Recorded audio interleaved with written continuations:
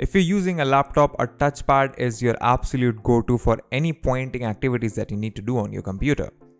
But what to do if it's not working in the first place? My name is Yadullah, you are watching Candid.Technology, and in this video we are talking about how to fix non-functional trackpads on Windows 11.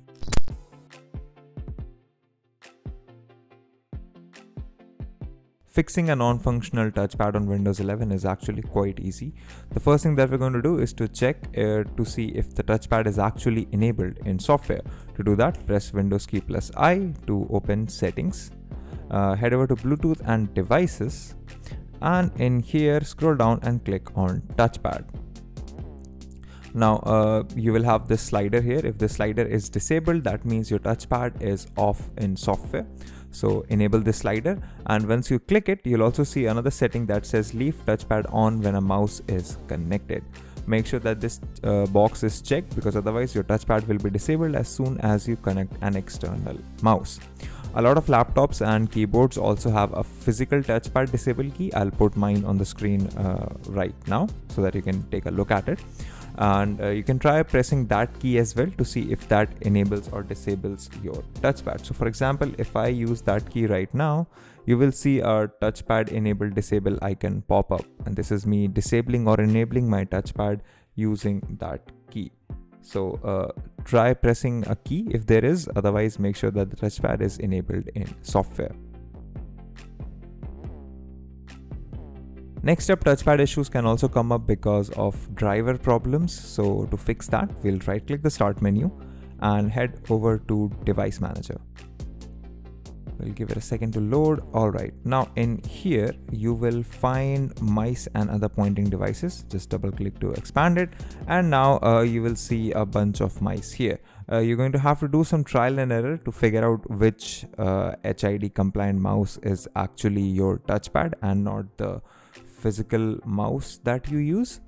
So regardless, once you find that out, you can right click it and click on update driver, then click search automatically for drivers. This automatically search Windows will automatically search for the right driver and reinstall it.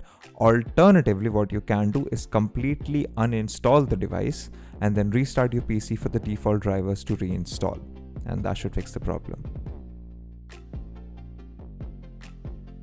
Another thing that you can try out, depending on whether or not your version of Windows 11 supports it, is the hardware troubleshooter.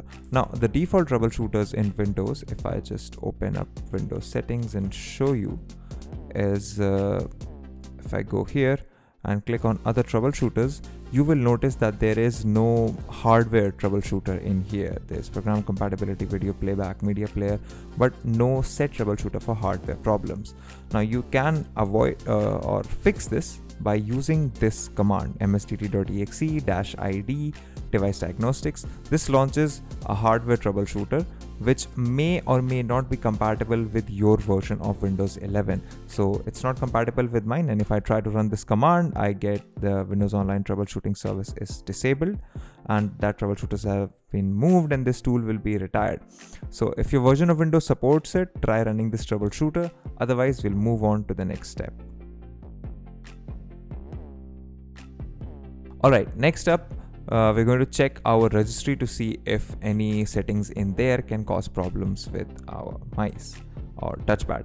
So once again, press Windows key plus R and type in regedit.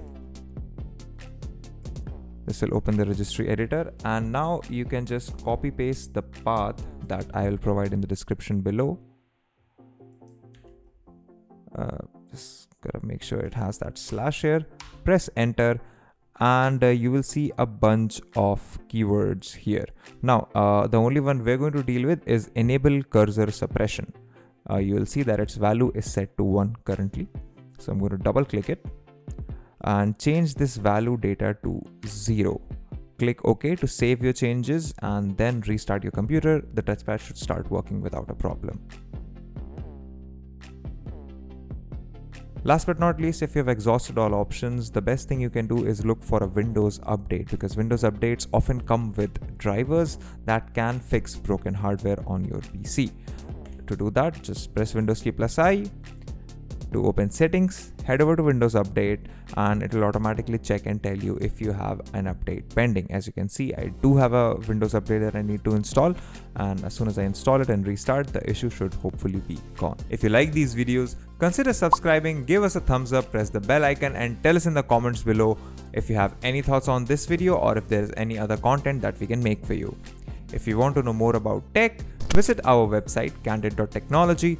Follow us on social media, follow me on Instagram or Twitter, and we'll see you in the next video.